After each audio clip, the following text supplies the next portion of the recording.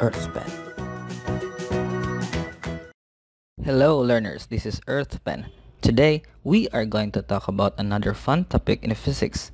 It is all about the types of energy. Energy can be categorized into two broad topics, the kinetic energy and the potential energy. These two are the basic forms of energy, and we know that kinetic energy is the energy of moving objects, while potential energy is energy that is stored. But aside from these two energies, there are also other types of energy.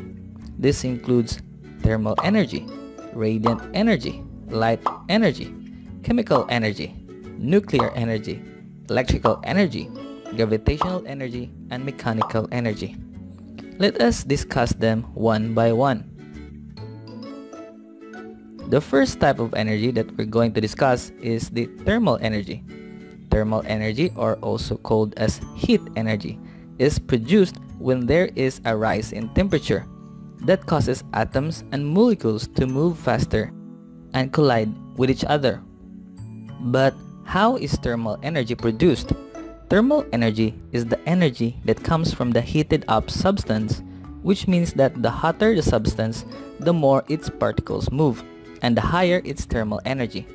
To better understand this, let us have an example. Say you have a hot pot. You forgot that the pot is hot, so you grab it with your hand. Now your hand is burnt because of the hot pot. The thermal energy from the hot pot is being transferred to your hand. That is why you felt the burn in your hands. So, better be careful when dealing with hot things. The next type of energy that we're going to discuss is the radiant energy. So what is radiant energy? Radiant energy is a form of electromagnetic energy. This type of energy can take form of visible waves, which is what we call light energy. But we will be talking about light energy later. The sun produces a lot of radiant energy, which is transmitted to Earth as light. Radiant energy that is transmitted by the electromagnetic waves can come in different forms. Some examples of radiant energy are from the sunshine, X-rays, and radiant heating systems. I have mentioned light energy and radiant energy. But what is light energy? Light energy is a form of electromagnetic radiation of a wavelength, which can be seen by the human eye. It is a type of kinetic energy.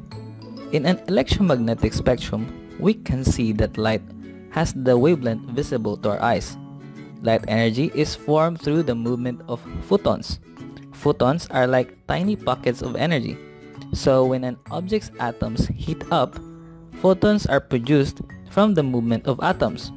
Also note that the hotter the object, the more photons are produced, and that is how light energy is formed. If you're asking how light energy is used, well, basically, light energy is used to help us see. The light can either come naturally with the use of the sun or fire, but it can also be from man-made objects like candles or light bulbs. Light energy is also used by plants during photosynthesis. Plants capture the light energy from the sun and use it to produce their food. Next, we have the chemical energy. Chemical energy is stored in the bonds that connect atoms with other atoms and molecules with other molecules. Because chemical energy is stored, it is a form of potential energy. So what does that mean? It means that when a chemical reaction takes place, the stored chemical energy is released. Chemical energy is the most widely used type of energy in the world. Most humans don't know that they are already using chemical energy. But how is it used? Chemical energy can be found in your food, in a burning wood, and even in photosynthesis. Chemical energy is produced in the food that we eat, and that energy keeps us warm, helps us move, and allows us to grow. Stored chemical energy can also be found in coal, biomass, and chemical batteries. Next type of energy is the nuclear energy. Nuclear energy comes from the nucleus of atoms. How is nuclear energy released? It is released by nuclear fusion or nuclear fission. Nuclear fusion is when the nuclei are fused together, while nuclear fission is when the nuclei are split apart. Nuclear energy is a non-renewable energy source that comes from the nucleus of atoms. Nuclear plants use nuclear fission of a radioactive element called uranium to generate electricity. So how does it work? The nucleus of our uranium atom is hit by a neutron. It causes the uranium atom to split into two atoms, and at the same time, the energy is released in the form of heat and radiation. And as a result, more neutrons are released, which means that the process repeats itself. Or in simpler terms, there is a chain reaction during the process. Did you know that nuclear power plants must shut down every 18 to 24 months in order to dispose the used uranium fuel? This is because the uranium fuel becomes a radioactive waste. Moving on to the next type of energy, we have the electrical energy. Electrical energy is caused by the movement of electrical charges called electrons.